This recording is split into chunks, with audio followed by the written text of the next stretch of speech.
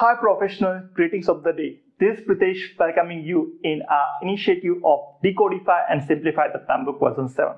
So, we are discussing the chapter 2, that is System for Value Delivery. And as you know, this chapter, System for Value Delivery, having a 5 subsection, that is 2.1 to 2.5. In our previous section, we had already covered 2.1 to 2.3. In today's section, we are discussing the 2.4, that is the project environment. So, are you ready? Let's begin.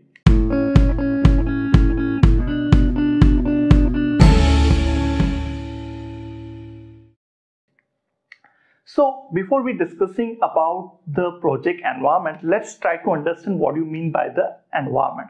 So let's discuss what is the dictionary meaning of environment. That is something which is not in your control. We have to adjust with that, right? We are all working and living in an environment, and similarly project is also exist in environment.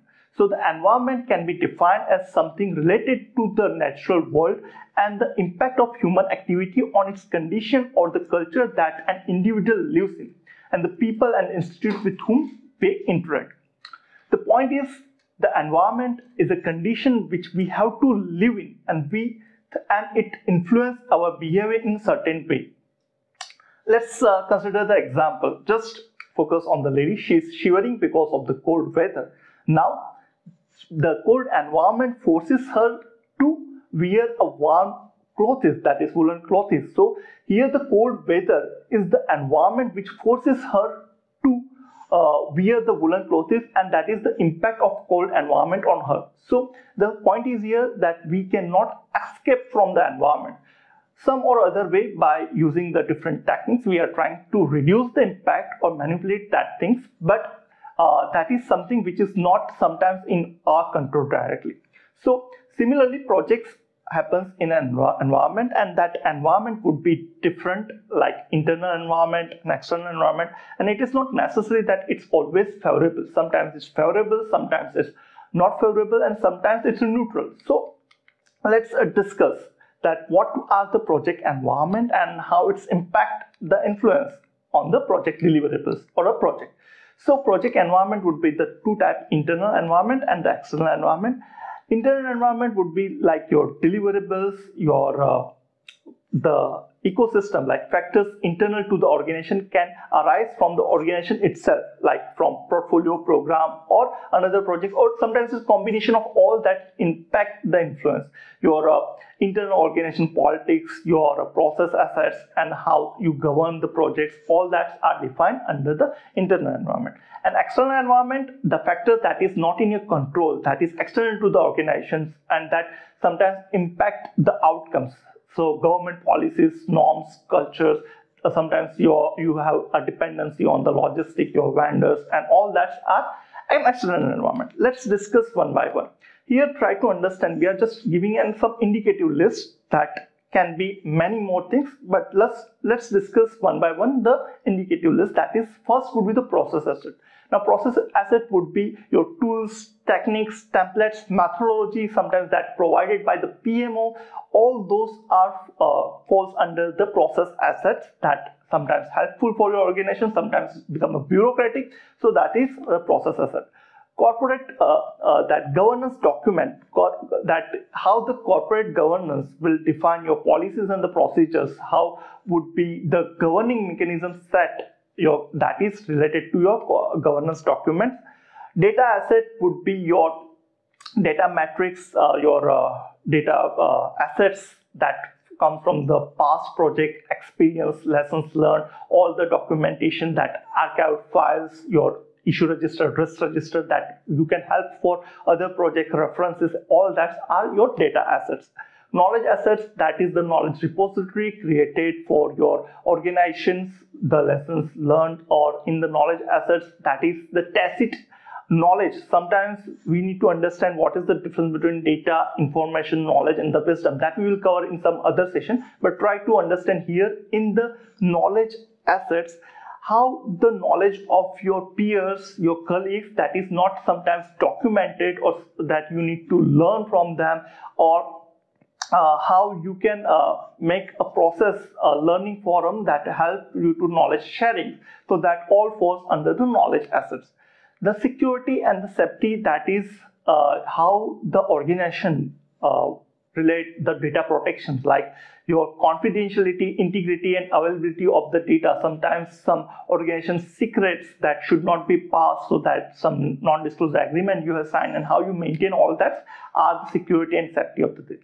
Organization culture, structure, and the governance, that is related to your vision, mission, statement, your belief of the organization, your leadership, how it's impact the culture of the organization, that bring energy and synergy between the staff. They should not work in the silos, they work with the team spirit, and they give a high return. So that's all the productive teams, that is your organization culture.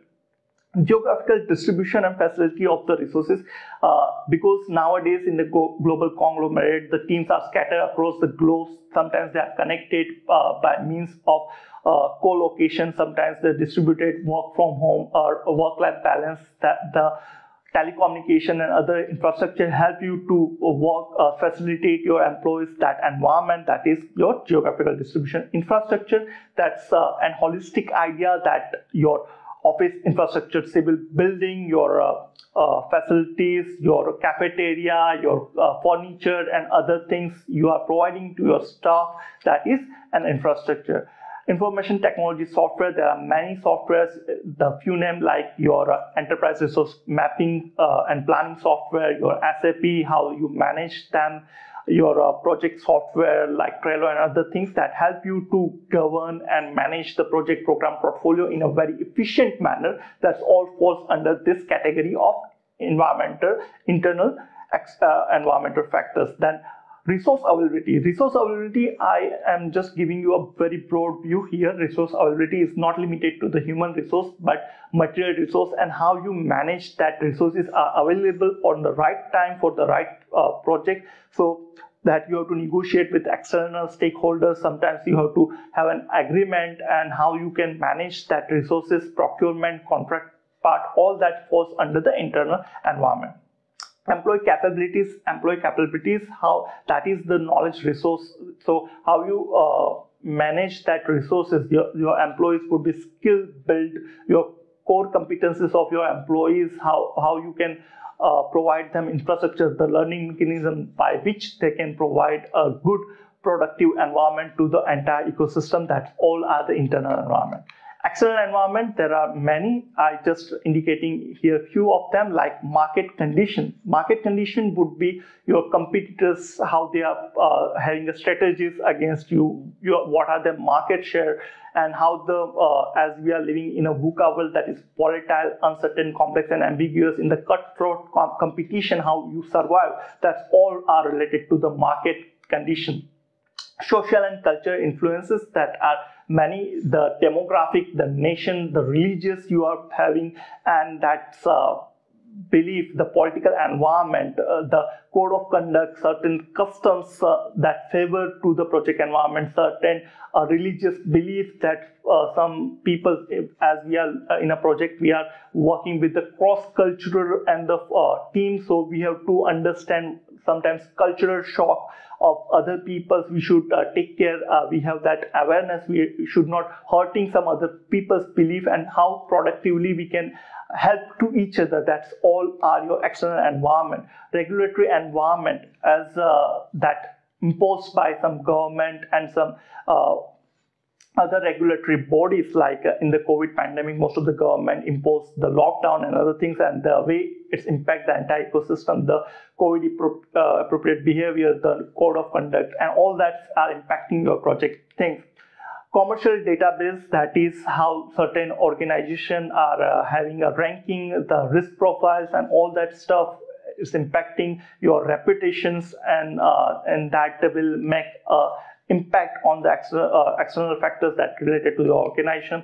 Academic research, that is something which is very useful, because every day there are so many innovations are happening, and some innovations are making your organization helpful, some innovations are destructive because they are helping other organizations, like the traditional storage mechanism will destructed by software-defined storage and all that thing. So academic research will helpful, because in a near future it will come to the industry, and that it's changed the entire paradigm. industrial standards that is constantly evolving and that helpful for organization. If I give you an example with automobile industry, so in that engine there earlier it was BS4 standards, they are migrated to now BS6 standards, so that improvement that also, and same with the automobile industries, the trend is now from the oil to they are that petrol and gasoline, they are shifting to the electric motor vehicles, so that will also helping and sometimes it's damaging the organization if you are not moving with that industrial trend.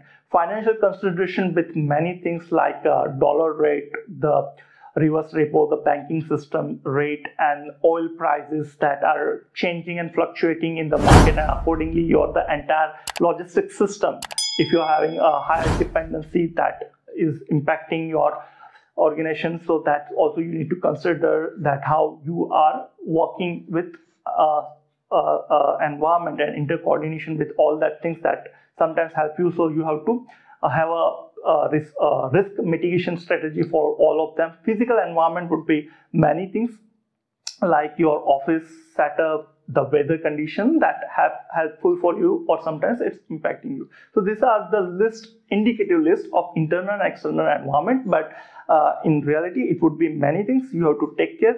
So this is the section 2.4, that is the external environment. I hope you liked the session. If you really like that, just please like on the bell button and subscribe. Thank you very much for your kind quality attention. Thanks.